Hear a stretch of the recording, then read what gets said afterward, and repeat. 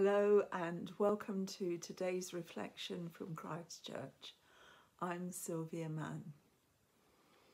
Some days ago, a friend sent me an email with the subject heading, "So you think it's all over." It was actually light-hearted and related to the content of the email. It set me thinking, however, about times in our lives when we can truly think it's all over. Times when we're facing challenges, the serious illness of a loved one, bereavement, at our wits' end with a teenager who appears to be going off the rails, or when we are burdened with sin, disobeying our loving Heavenly Father over something we've said or done, or failed to say or to do. We feel like giving up. We can recall people in the Bible in situations where most of us would have given up or given in. I'm drawn to one such story, which not only shows our need to be obedient to our Father God, but just as importantly, that God is in control every step of the way. And in this story, His concern, His mercy, and His grace were revealed. If the name Jonah is mentioned, I guess most of us would think of the whale and perhaps recall that Jonah disobeyed God and went in completely the opposite direction to where God told him to go. Let's refresh our memories. Jonah's story is told in the Old Testament. He was a prophet, and he may have been a member of the company of prophets mentioned in the ministry of the prophet Elisha. Unlike the stories of other prophets in the Old Testament, the 4 chapters about him do not contain any of his prophecies. The story is solely about Jonah's own experiences. He lived between about 785 and 760 BC and ministered under Jeroboam II, probably one of Israel's most powerful kings. Israel's tyrannical enemy at the time was Assyria, and within 50 years, Nineveh, its greatest city, would become its capital. We learn from the prophet Nahum that the people of the city were guilty of evil plots against God. They exploited the helpless, exercised cruel acts of war, and were into idolatry, witchcraft, and prosecution. No wonder when God instructed Jonah to go to Nineveh to warn the Assyrians that unless they repented, they would receive judgment, Jonah hightailed it in a completely different direction.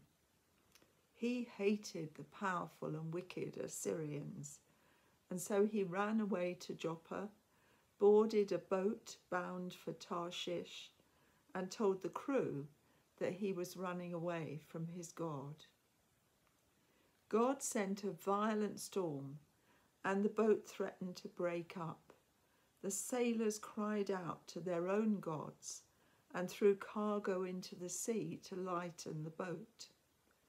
Meanwhile, Jonah had gone below and was in a deep sleep. The captain woke him up and pleaded with him to call on his God to calm the storm. The sailors then cast lots to find out who was responsible for the storm, and the lots fell to Jonah. In answer to their questions of sheer panic, Jonah tells them who he is and that he worships the God of heaven who made the sea and the land. With the sea getting rougher and rougher, they ask him what he has done and what they should do to calm the storm. Jonah tells them to throw him into the sea.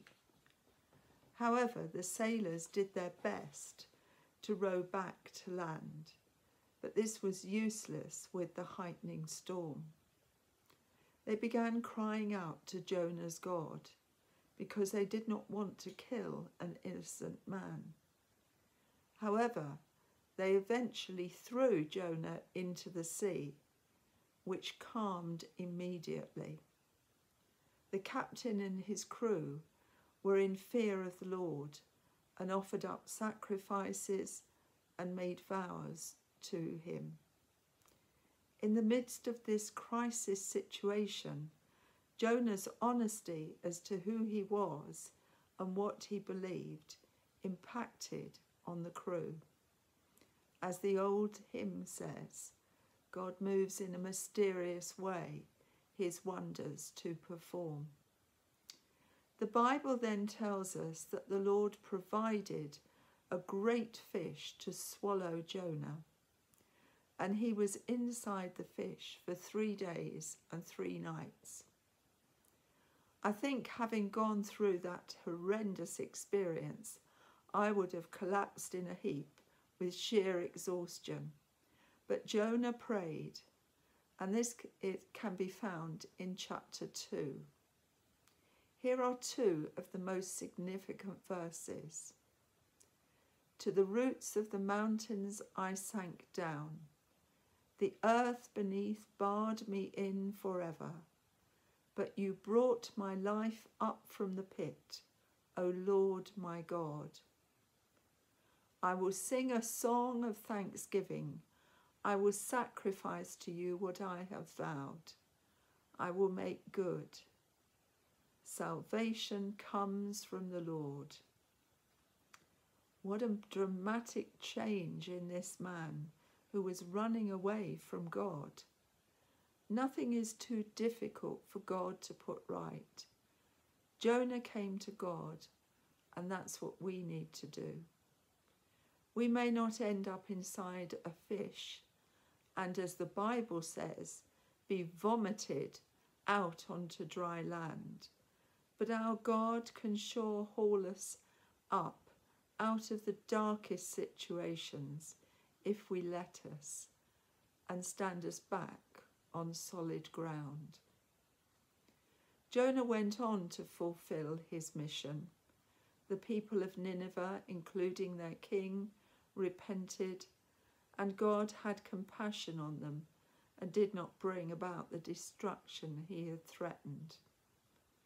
Amazingly, Jonah could not cope with this. He was angry that God had spared Nineveh. This was because at that time the Jews did not want to share God's message with other nations. They had forgotten that their purpose was to be a blessing to other nations.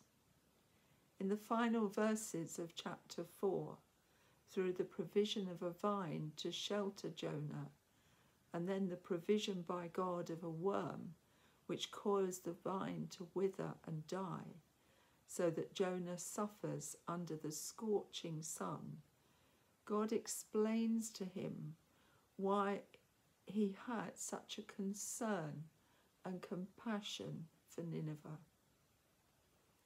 God has that compassion and concern for each and every one of us. He is a gracious and compassionate God, slow to anger and abounding in love. Let's pray together. Loving Father, when we behave like Jonah did, help us to turn to you, to be honest with you, and seek your forgiveness and your guidance. Help us to respond with obedience. Thank you that you love us with a love beyond our understanding. As we are blessed with your love, help us to share it and the knowledge of you with others without discrimination. I hope you'll enjoy the song I've chosen, You Raise Me Up, by Josh Groban, and the a cappella cover. Bye for now.